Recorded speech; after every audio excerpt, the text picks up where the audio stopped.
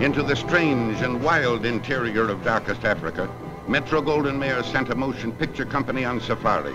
Here in its original setting, where no white woman had ever been before, was filmed the story of primitive savagery, of incredible danger.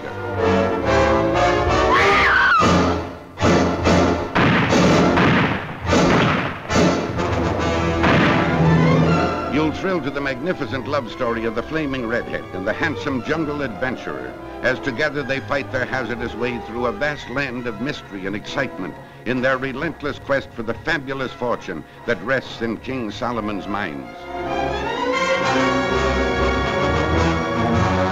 To my knowledge, no white man has been near the Calawanas for 5 years.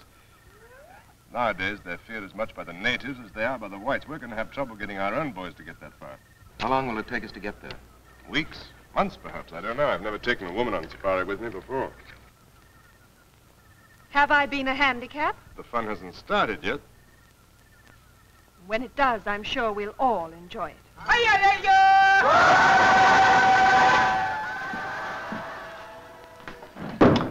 What do you think you're doing? You had no intention of letting us leave this place alive. You're going to get us out of here before those fellows outside start warming up and carrying out your orders.